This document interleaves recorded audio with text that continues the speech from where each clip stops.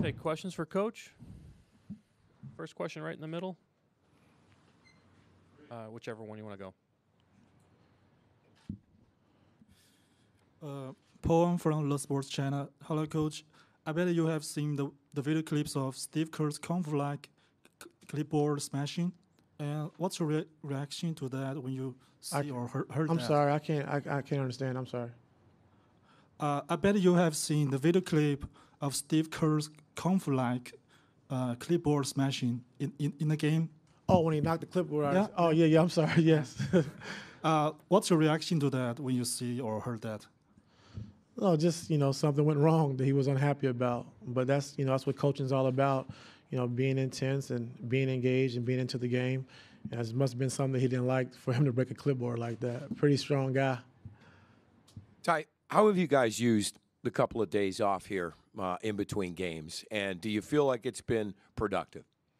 Been very productive. Just watching film, just going over the things we need to get better at. We did some good things last game, but some things we need to clean up to get better at and try to take away their easy baskets. They're going to score points. They're a great team, but we can't gift them baskets.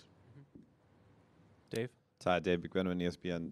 Kyrie had an aggressive game one, but at some point, did you feel like he got into a bit of a one-on-one game with Steph Curry? And how do you balance the wanting him to be aggressive but also wanting him to stay part of the team?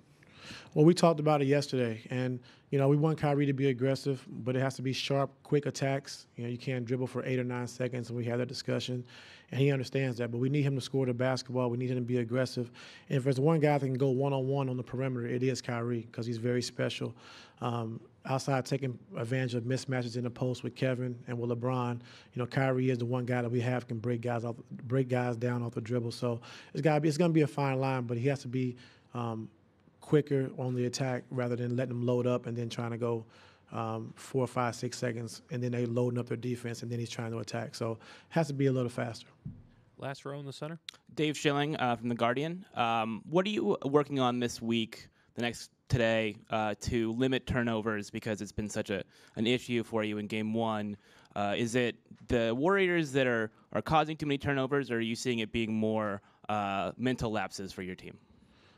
I mean, turnovers is part of the game. I like aggressive turnovers when we're trying to go to the basket. And they had about 5 or 6 strip downs that they got, swipe downs when we went to the basket. So those are aggressive turnovers when you're trying to get to the basket. We just can't have the cross-court, silly passes or, shot clock violations, things like that. But throughout the course of the game, they're a good defensive team. They're active. They're long. They're going to get their hands on balls. So, I just like the aggressive turnovers rather than the passive ones. Emilio in third row. Emilio Perez, Top Deportes. Coach, how much of a challenge it's to maintain your team focus on your game plan and try to not make the mistakes you make in Game 1? Do you need to be more vocal, or guys like Kyrie, Kevin, and LeBron need to be more vocal on the floor? I just think, you prepare for a good team like this that has great movement, and until you actually get on the floor and play against them to kind of get a feel for it, it's different. And I think the guys, after playing Game 1, have a feel for how they play and the speed of the game and the force which they cut and move the basketball. So after Game 1, I think we'll be very well prepared for Game 2. Chris over here on this side. Chris Haynes, Cleveland.com. Coach, I apologize for stepping outside the series real quick, but with Muhammad Ali passing yesterday, is there a quote or a message of his throughout his lifetime that resonated with you, that stood out with you, that you hold with you? Muhammad Ali in my household meant a lot, especially to my grandfather. And that was, the first guy that I idolized growing up was Muhammad Ali. It's a quote that my grandfather taught me a long time ago. It's been a long time ago, so bear with me. Impossible is a big word thrown around by small men who live in the world they've been given. Rather than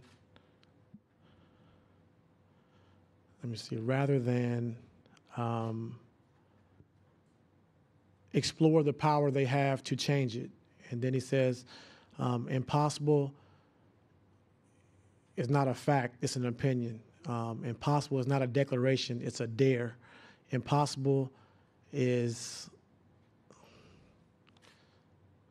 man, it's been so long ago, but it was a quote that's always stuck with me, for my life. And my grandpa, he embedded that in me. Muhammad Ali was everything to him, and I grew up watching Muhammad Ali my whole life. So I'm sorry about the quote, but it went like that. But I was a small, I was a young kid, and that's kind of how I, lived my life, because I've been underrated my whole life, and I've been, saying I couldn't achieve this, couldn't do that, and Muhammad Ali was a big reason why I was able to achieve so much in my life. And just knowing what he's done for this country, of fighting for human rights, not just black rights, but human rights, and making every kid feel they had a chance to be something special. And he really meant a lot to me.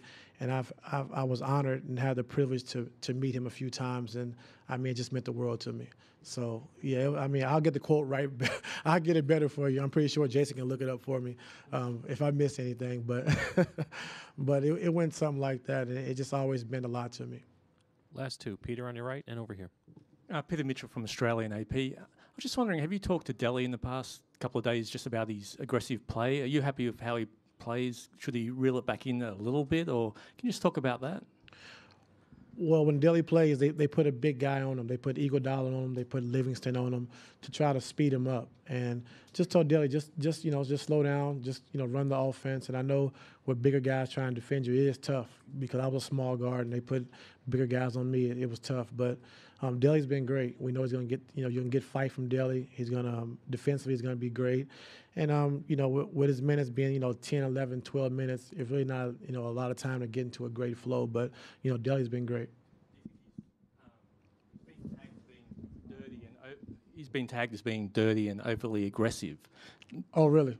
Yeah, but Delhi. yeah, I don't believe it. Some other guys have been, been doing way worse things than Delhi has. So, I just see a guy who plays hard, who's tough, hard-nosed, and that's the way the game should be played. Would you say Draymond is? No, I wouldn't say anything. But I wouldn't say Delhi was dirty. Okay, thank you. Last one over here on this side. Dan Wyke, Orange County Register. Ty, you mentioned the other day that you'd spoken to Doc before this series. Since you got the job, and how often have you leaned on him? What have those conversations been like? And is there something that he said to you that's really helped you kind of get through this year? Well, I talk to Doc a lot, probably too much, but he's just always been there for me, just going through tough times this season, and going throughout the playoffs, and after game one, we've talked a few times, and just being positive, and just some things that he's seen that we can do a little different, and I always lean on him to talk basketball, to help me with certain situations, and he's been there for me, but I can't give away my secrets. Thanks, Coach. Yeah.